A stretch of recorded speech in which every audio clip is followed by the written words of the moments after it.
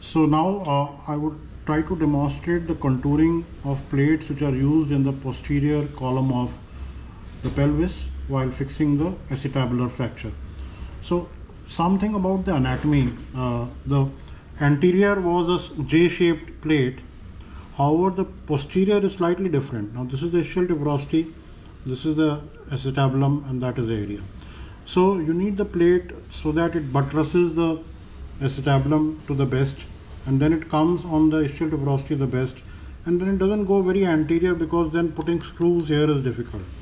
So typically you want the plate here and then going there and then coming back here and then getting straight.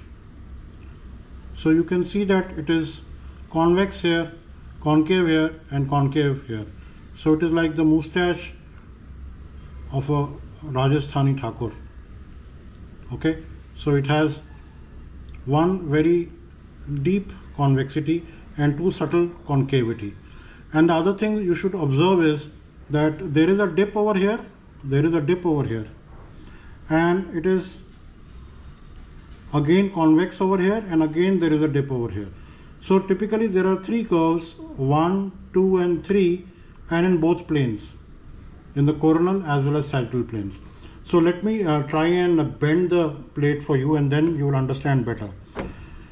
So the simple rule of bending these plates is that you do the side bending first, that is the C bending, and then you do the other bending.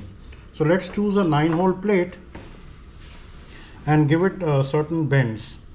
So as you saw that there was a central bend, there was a central curve which accommodated the acetabulum. So 1, 2, 3, 4, 5, 6, 7, 8, 9. So the central hole gave a deep curve which accommodated the acetabular curve. This is given so that you can give maximum buttress to the acetabulum. And you might move one hole this side and one hole this side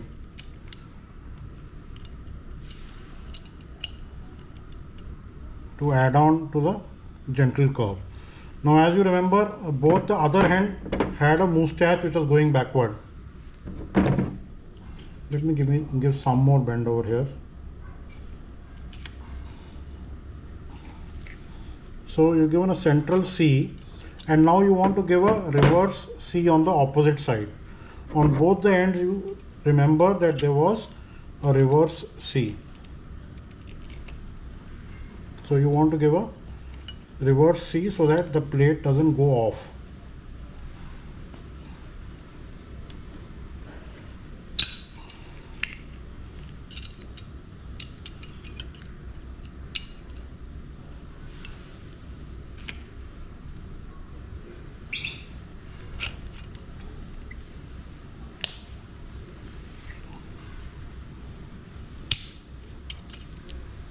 So that's a reverse C on that side.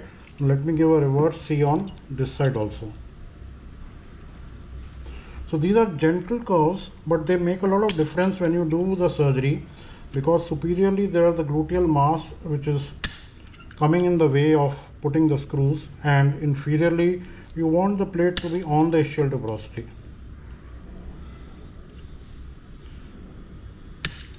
So we are almost through with the curves which are along the plate. So a gentle here, a gentle there, and a gentle there. And now remember, this curve has to be converted for the ischial tuberosity, for the acetabulum, and for the supraacetabular area. So typically you have two holes. You have two holes which go into the ischial tuberosity. So you will take the third hole and get a hold on the plate, and you try to bend it away. Try to bend it away. Try to bend it away. And then the end part has to come back a bit. The end part has to come back a bit so that it doesn't stay very prominent. So you're actually getting it smooth. And then again in the central part you want a C. Now this C is larger, it accommodates almost 3 to 4 holes. So let's give the first curve, which is not the final curve. So there you see the whole plate is bending, and now you're getting a C here, you're getting a C here, and then if you don't bend this off, this plate is going to remain off. So you have to again get it bent. So the moustache is there in this plane also. You want to bend it off a bit.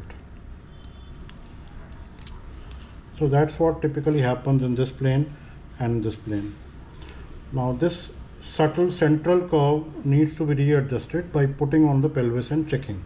So let's check by putting on the pelvis.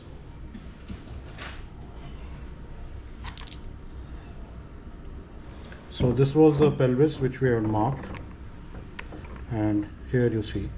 So now you see it is almost to your plan. However, it needs to be contoured here so that it seats better, and it needs to be contoured on the top. So let's do that and check.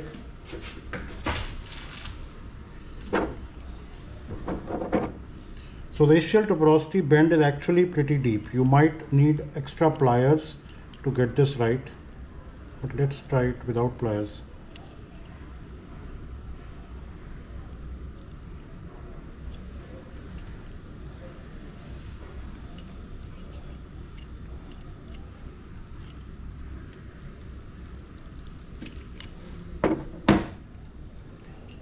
So let's check again. Let's check this also a bit more. Yeah, that's it.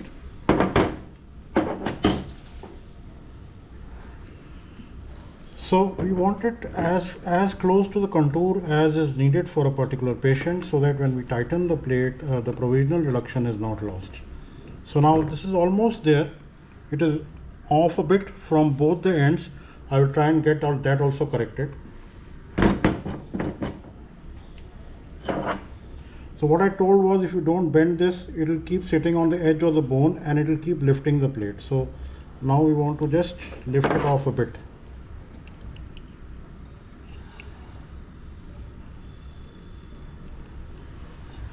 There you go. This one still needs a bit of more of a curve. So let's see if we can do it. You might not be getting the ultimate curve at the ischial tuberosity, because the model which I am using is a very rigid model. But in real time, you actually have lesser of a prominence. There are more of soft tissues over there.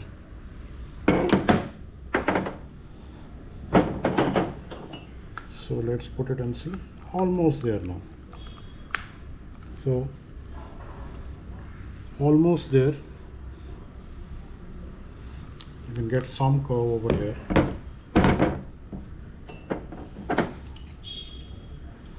So this needs some amount of understanding and practice both.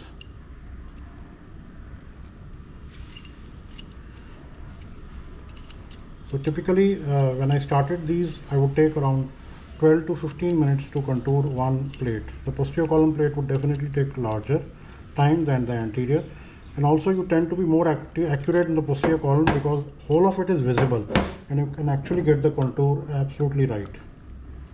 So we are almost there now. So I hope you've understood the three curves in both planes. So you would get your screws going down vertically into the ischial tuberosity 1 and 2, and then you would get 3 screws 1, 2, 3 in the supraacetabular area. And the second plate which we use is invariably almost a straight plate. It starts from the ischial spine and goes up.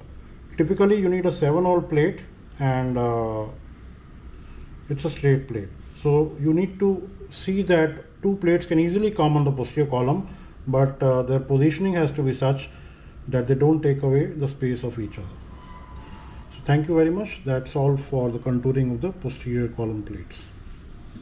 GoPro, stop recording.